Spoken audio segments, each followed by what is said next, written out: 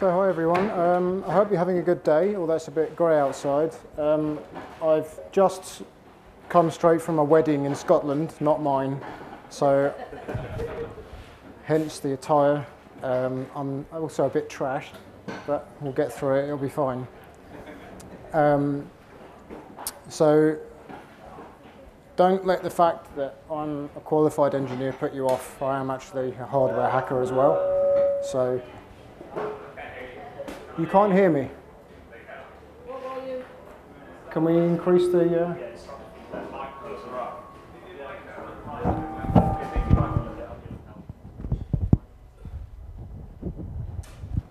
See if that's better. Is that any better at all? I'll have to try and speak out the corner of my mouth down into the lapel mic. That might work. Am I audible? Ish. Okay. You could even move forwards. Okay, so if let me know if this is bad, and I'll just switch back to this mic here. So basically, what we're going to talk about is how you can make metal castings without spending tens of thousands of pounds and having a huge factory and so on. So basically, I've just got a rep-wrap style 3D printer that you can put together from a kit or buy for about £300 to £1,000, and if you've got access to a few other pieces, you can make metal castings from that. So I'm just going to show you basically how you do that. So the pic I hope you can see here, or on the plasma screens up there, basically on the left hand side is a CAD model of a thing, and on the right hand side is the resulting metal casting that was I created. So I'll run through how you go from the picture on the left to the picture on the right. So the purpose of the talk is, you can see me holding a piece of plastic there in my left hand. I want to show you how you can turn that into the piece of metal. So the piece of metal you can see in my other hand, it's got some extra bits attached to feed the metal into the part, so those get chopped off, but basically it's how we can turn a 3D printed part into a metal casting. These days things are very advanced, and in fact you can 3D print with a laser. You can direct print parts in metal anyway, so you can nowadays completely skip out casting things. You can just go from a CAD model to a laser sintered metal part in one step. So you can make turbine blades, which in a very short period of time will render more or less the entire casting industry completely defunct, but that's another talk. However, there's a small problem with that, is that to do that you need a machine like this, which costs about £500,000. So we've got a small step to jump before you can really start having metal parts from a 3D printer. You can, but only if you're rich. So for the time being, it'd be nice if there was a way of making metal things without having £500,000.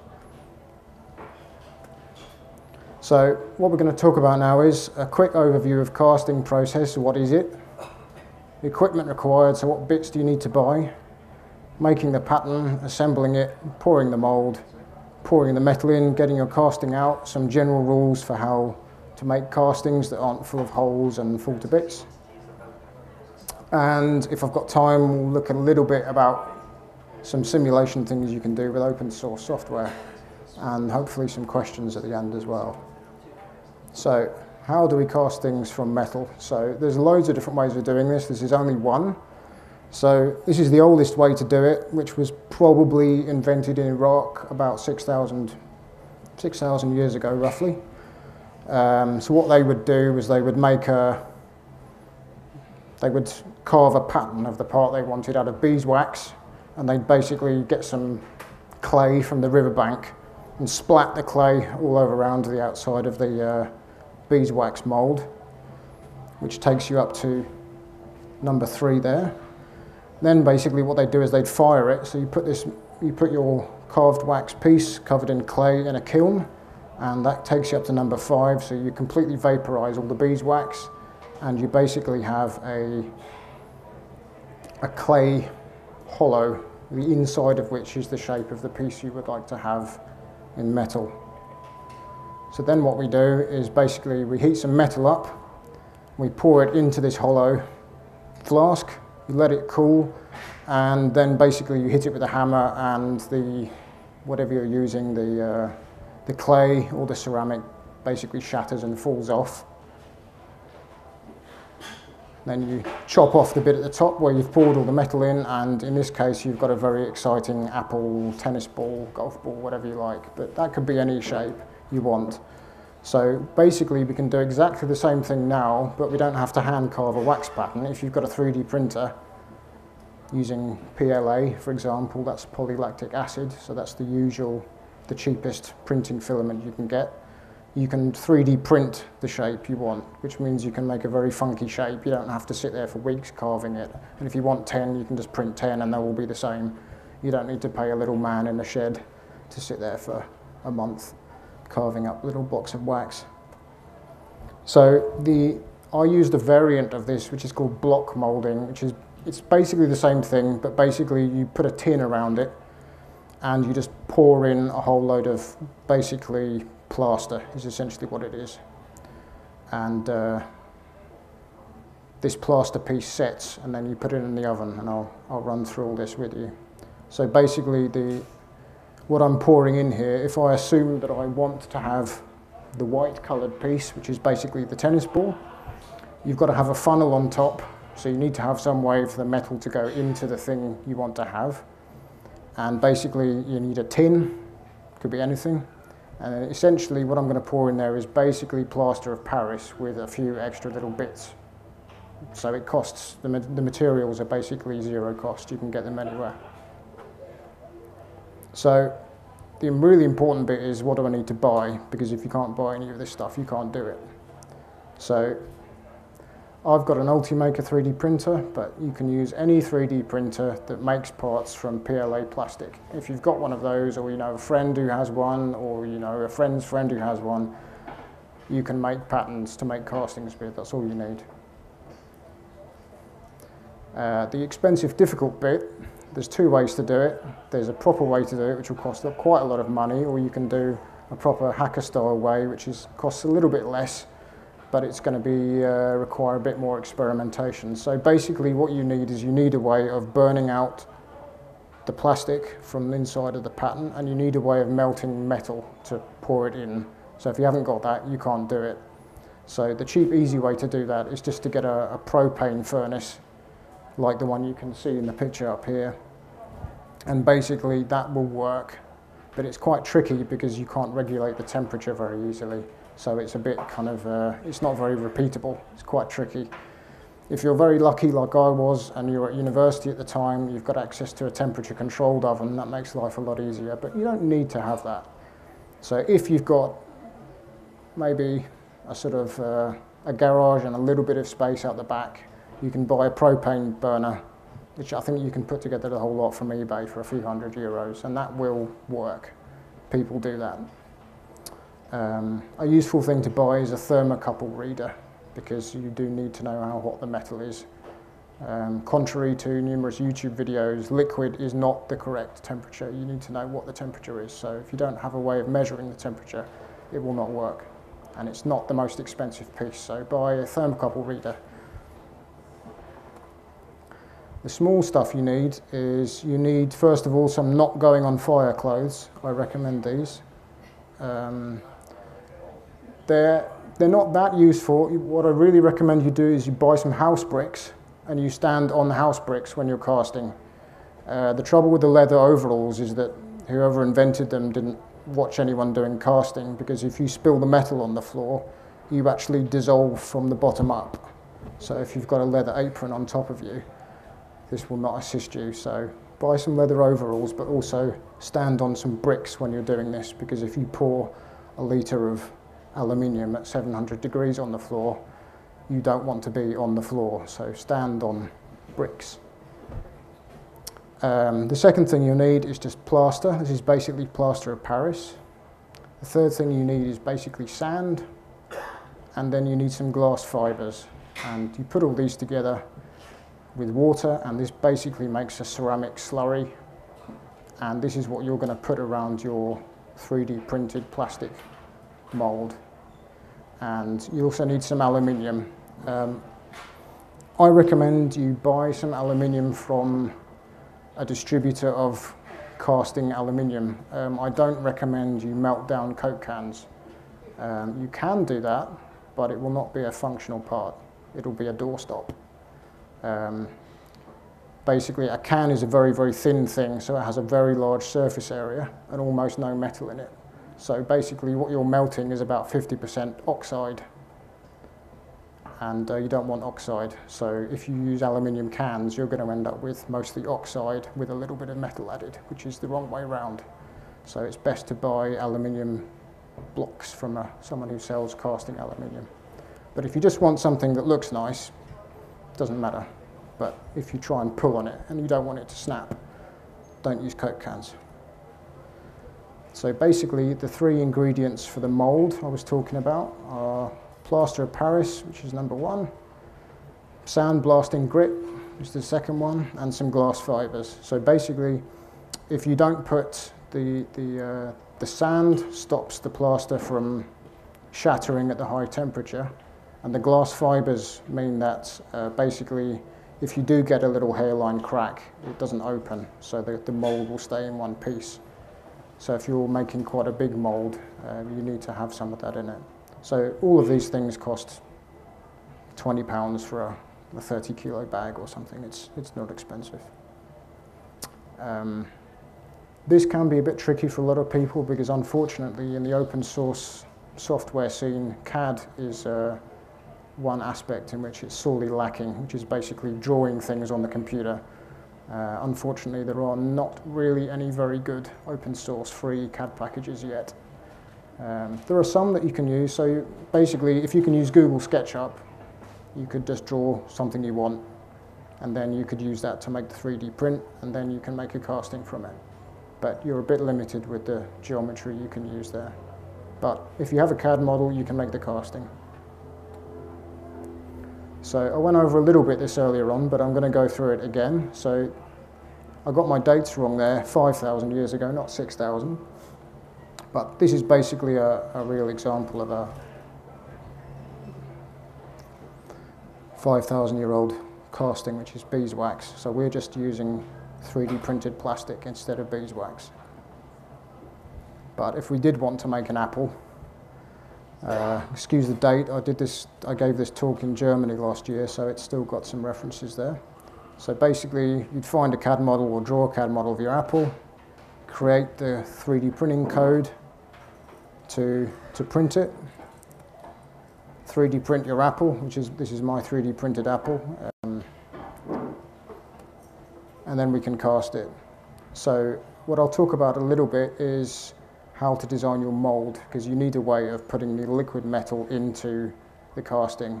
And what most people do is just put like a kind of funnel on top of it and pour it all in, which is basically the worst possible way you can make a metal casting. And don't ever do that. So basically, the metal should always go in from the bottom up. So you should never, ever, ever pour it down from the top. So this is essentially a kind of baseline you could follow to design your mold. The reason we do it like this is if you pour it in the top, basically the metal splats and kind of falls down and bounces off other bits. And if you've ever made hot chocolate, you know, if you let it sit there for a minute, you'll get this horrible skin on the top and you have to throw it off. Basically, when aluminium is liquid, it's forming a skin on it. And every time a bit of it is exposed to the atmosphere, it forms a skin, which is basically a skin of a bit of rubbish that it's not metal, it's oxide. So every time it splashes, basically lots of little bubbles are getting covered in air and they're forming a skin on. So basically if you pour your metal in just straight from the top, you're guaranteed to have complete rubbish parts that are full of bits of air and oxide and all sorts of stuff. So basically you want to pour it into the dark blue bit, it flows down the green bit into the bottom. So the thing I want from the casting, that's the bit I want. So I'm going to pour the metal in here, it's going to flow down here and rise up like that. So that's kind of the rough shape you want to kind of try and have. So I've 3D printed all these parts on my 3D printer at home and glued them together with super glue, which is that there. So that's all these parts just super glued together basically, and put into a box. I've tried to be quite clever with this box, but you don't need to do that. You could literally just use a biscuit tin. Okay, it doesn't matter. It's just something that you can pour your plaster into. It doesn't leak out the bottom. That's all you need. So this is my pouring bowl. I'm going to pour the liquid metal in here, down here, and that's going to fill up like that.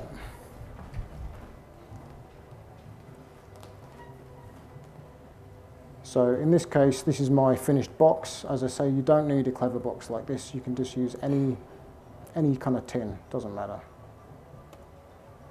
So I've now mixed up the plaster mix, which is just the plaster of Paris with some sand, some glass fibre and some water. Mix it up till it's quite thick, pour it in, and then you leave it for about an hour, and then it's set. So then what you have is a set block of plaster of Paris with inside it's got your plastic 3D printed part stuck in the middle of it. That's what you've got at that point. So what I do now is I leave that for an hour until it's set, and then I put that in an oven, or if you've got your propane burner or whatever, you can just put it inside that for a few hours, and basically the 3D printed plastic will completely vaporize. So I heated it to 600, but anything above about 450 degrees will completely vaporize the plastic.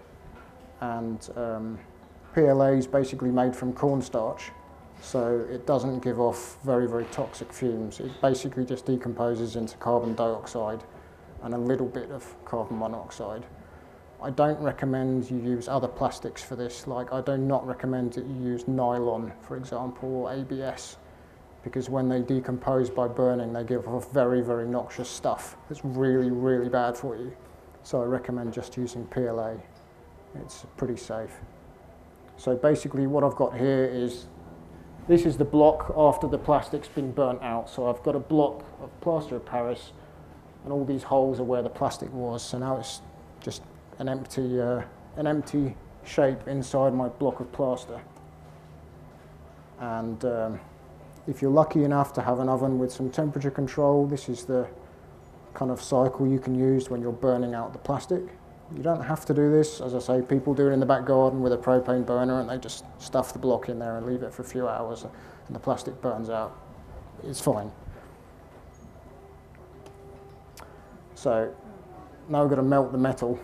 This is also an outdated slide. I had quite long hair back then, but long hair is not a very good thing to have when you're making castings and so on, and it's quite warm. Don't recommend it. You'll read lots of stuff about how you prepare the metal. The best thing to do is don't put any kind of treatment stuff in it. Just melt it and leave it being melted for about 45 minutes. And basically what happens is all the rubbish kind of just floats very slowly up to the top. So do not stir it. That's the worst possible thing you can do. You just leave it until it's stuff's floated up the top. Scoop off the bit off the top, and then you're good to go. Don't stir it. That's the worst thing you can do. Now, if you've listened to the first part of the presentation, you've bought yourself a thermocouple reader with a thermocouple. So you stuff that in and you check how hot the metal is. If it's the wrong temperature, it won't cast very well. So basically, you should heat it to about 720 degrees. If you heat it much hotter than that, it'll take a really long time to cool down, and you'll end up with a rubbish casting because it'll be oxidizing all the time it's hot.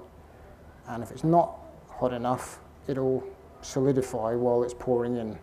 So you'll get your casting and find you've only got about half of it because the metal's gone solid before it's flowed in. So that's why you want to check how hot it is. So I'll show you now a quick video.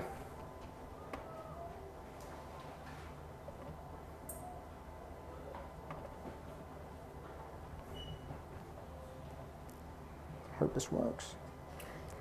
Really? Seriously? Help? I would go back and open the file using different apps. Yeah, I desperately need assistance here. It's all gone wrong.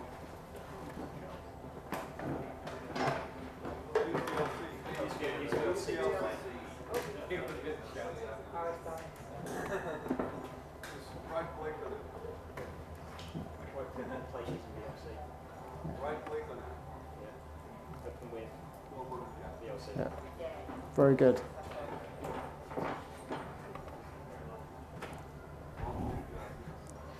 You don't really need to find a Sicilian friend, it's okay, but I had one, so it was good. So you don't have to do this, but we're trying to be very clever here because we were at university and you're supposed to be clever there apparently. So you've got like a stopper, which is basically just like a clever kind of way of having the plug in a bathtub. So you fill it up and then you pull the stopper out, but you don't have to do that. So this is the metal now in the crucible that I've checked is about 720 degrees. There's quite a lot of metal in here, so it's advisable to not drop it. So I'm going to fill up the pouring bowl, and then when it's ready, my friend's going to yank the plug out. And if you look at the back, you'll see the metal flowing up at the back in a minute. So then the metal's completely flowed into the mould. So what you should always do is have a little tin to pour in the residue, because it's very bad to leave the metal in your crucible to solidify. The crucible is a very sort of fragile thing, and it's very bad for it to leave the metal in there.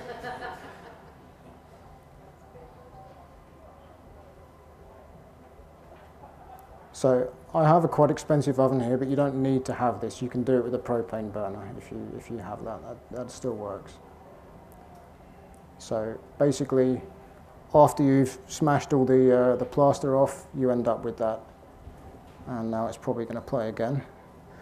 That's okay, because I'll continue talking because I had a few other things to say. Basically, what we do is you leave it for about 45 minutes, and then the metal solidifies enough that you can kind of work with it.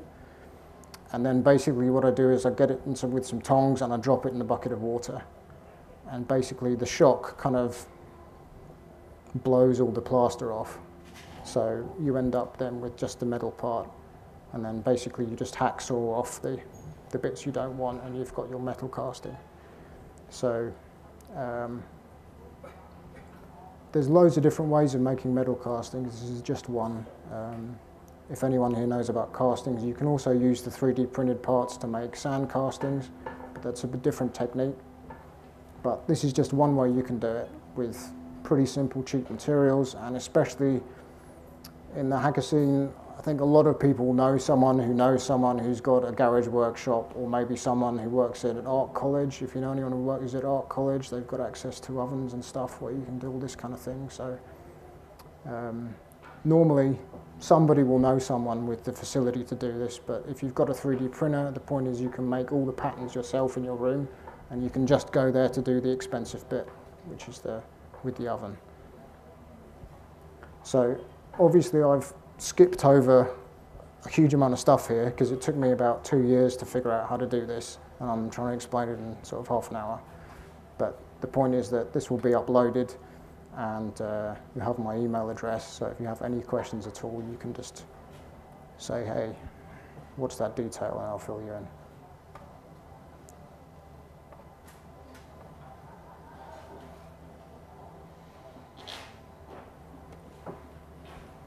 So basically that's the part after the metal's solidified. So basically now we just dunk that in the bucket of water, the plaster will come off, and you can just pretty much brush it off. And that's it done. So that's what it looks like when you're the plaster just kind of comes off at that point. It's really easy to take off. And that's the finished casting. So it looks like a glorious success there, but I messed up like 20 to get to that point. But now I know how to do it, it's okay. But it was a long time getting to that point. General rules for success: if you do find someone with some equipment, or you want to buy some and you start messing around with it, 90% of castings go wrong because the metal is turbulent when it flows into the mold and it gets oxidized. So what you're always trying to do is get it to flow in without splashing. That's basically the main reason why they screw up. So do not splash the metal, do not stir the metal, do not pour some of it on the floor and then kind of scoop it back in. Don't use Coke cans. Some of the other stuff I've already run through briefly, but buy a thermocouple reader, check the metals at the right temperature. There is a good reason for doing this. If it's molten, that's not the correct temperature. It might work, but if it does, it'll be by pure luck. If you're fine with that, that's all right. But as I say, you can get lots of kind of treatment stuff for the metal when you're melting it. You can get all these clever stuff that's supposed to like remove the impurities from it. And it's all basically a waste of time unless you've got a whole factory set up with all the processes controlled. The best thing to do is melt it and have it still molten for like 3/4 of an hour and just leave it for the rubbish to float up, skim the surface off, and that's the best thing you can do with it. If you want castings which are mechanically useful, so you might do something structural with them, what you would always do is you would only ever use fresh casting ingot. So you'd buy some aluminium from like someone who sells casting aluminium, and you'd buy it fresh, and you'd throw away all the old stuff. You don't put it back in the pot afterwards. You don't have to do that, but if you want things that are mechanically strong, the best foundries do not reuse any of the metal at all. It's all recycled after it's used once. But if you're messing around, that's a bit extreme, but that's what you aim for. Something quite dangerous, the plaster moulds. The mould is basically plaster and water. So if you do not dry it properly, you're going to pour metal at 700 degrees into something with water in it. And what happens then is that water becomes steam in a fraction of a second. And if you're kind of leaning over it like that, what happens is you'll get like a sort of free steam bath in the face. So it's very important when you make the mould to dry the block of plaster in your propane furnace or whatever for like a long period of time. It has to be completely bone dry. So I'd recommend 24 hours if it's like a big block like that. If you're just doing some little stuff, like if you're making some jewelry and you've just got a little block like this, like a couple of hours, but for a big block, it needs to be a long time. If you're into software stuff, you can use open source software, which I use a lot, called OpenFoam, and you can, if you're an engineering geek like me, it's very exciting to simulate the metal flowing in and make some nice stuff like this, but you don't need to do that at all. It's just kind of fun if you're a techie like me and you like looking at the problem from lots of different perspectives. So I've got a website, and I've put most of the information you've just seen on my website, so you can see most of the information there. Ultimaker, that's the 3D printer I've got. The Complete Casting Handbook, that's the only casting book I've read that's actually any good. Kiss Slicer, that is a free software to make the code for the 3D printer, to turn your CAD file into a G code for the 3D printer. It's the best one, I think. And that's about it. So I've obviously had to rush a lot, but I thought it's best just to give a sort of an overview, and then if you have detailed questions, you can give them now, or you can look at the website, or you can come speak to me afterwards, follow me home, whatever works for you. So I hope that was instructive, and I hope someone's got some questions, because if you don't, you weren't paying attention. Can we have someone with a mic? Okay. Ask me the question and I'll repeat the question so other people know what you said. Can you tell us about some of the times when it went wrong? Oh, yes. So, for example, I poured the metal into the mould and I let it cool for only 10 minutes instead of 45 minutes. And then I put it in the bucket of water, and the metal was still molten in the bottom, and it basically completely exploded everywhere. So that was quite cool. Other stuff, when you're making the plaster, you have to make it quite thin or it doesn't flow into all the little... If you've got a really complicated shape with lots of little holes and passages and stuff, you have to make the plaster very, very thin or it won't flow in. So if you've got a really complex shape and you make the plaster quite thick, and you pour it in, you don't really notice, and you'll make the casting and you'll just find you've just got like a blob because it didn't flow into the cracks. In industry, they get around this by putting the whole thing in a vacuum chamber after they've poured the plaster in. But that's starting to get out of the realms of kind of do it in the garage. So the best thing is just to make it quite thin. So if it's thick, that stuff can happen, then the casting doesn't work. Yeah. 2 examples. I have many. But it's very fun to mess with, which is the point isn't always to make the thing that's perfect. It's fun to mess with them. Hi. On one of your slides it said do the correct pouring temperature, and Yeah. it said the mold at 300. Does that mean you have to preheat the mold? This is strongly dependent on how thin the thinnest piece of your part is. So if you've got if you want to cast an apple, which is a blob, you can do it at room temperature because there's nothing thin there. You can just pour the metal straight in.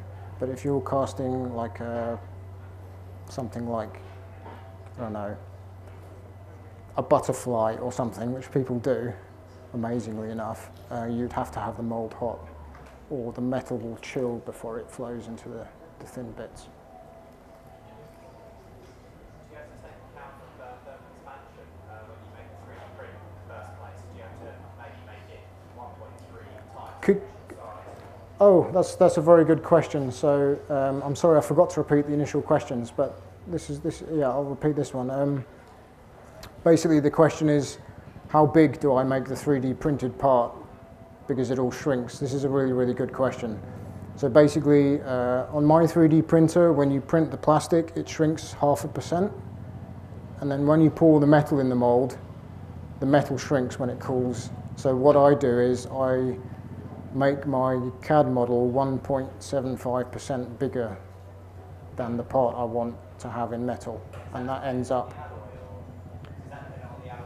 for aluminium, that'll get you pretty much there. For other stuff, I can't tell you because I haven't tried it.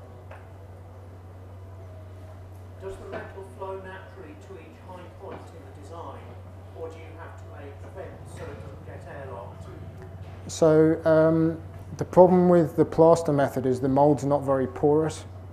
So you have to have a vent at a high point, or it won't flow up into it. But a lot of people just put a lot of people would just get like a bit of welding rod and just sort of stuff it in. So you only need like a tiny little hole, but yes, you have to have that.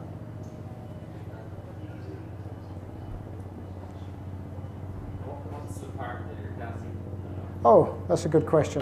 The part I'm casting is a friend of mine races very old motorcycles, and they're always breaking and there are no new parts. And the original parts aren't very good. So, because, well, firstly, they're old motorcycle parts, which are terrible all over the world. And no insult to any Italians here, but they're old Italian motorcycle parts, which means they're even worse. So it was a little side cover for the side of his engine where the kickstart comes out. So, yeah, it works. But that was a lot of experimentation to make one part, but yeah. If you have to be making a very small and fine part, are there any other considerations that you do before you start sort of making it, such as the consistency of the plaster? I'm sorry, can you repeat that, please? Making a very small object, Yeah. do you change the materials that you put into the plaster, or are there any other considerations involved? There's a sort of general rule, which is that if you want to cast something under 3 millimeters thick, basically you can't do it without a vacuum. So you can't sort of scale parts down. You can't sort of go, oh, I'm going to make one 10 times smaller and scale it 10 times smaller, because if you go under 3 millimeters, the metal probably won't flow through it. So as long as you observe that general rule, you can make stuff as small as you want.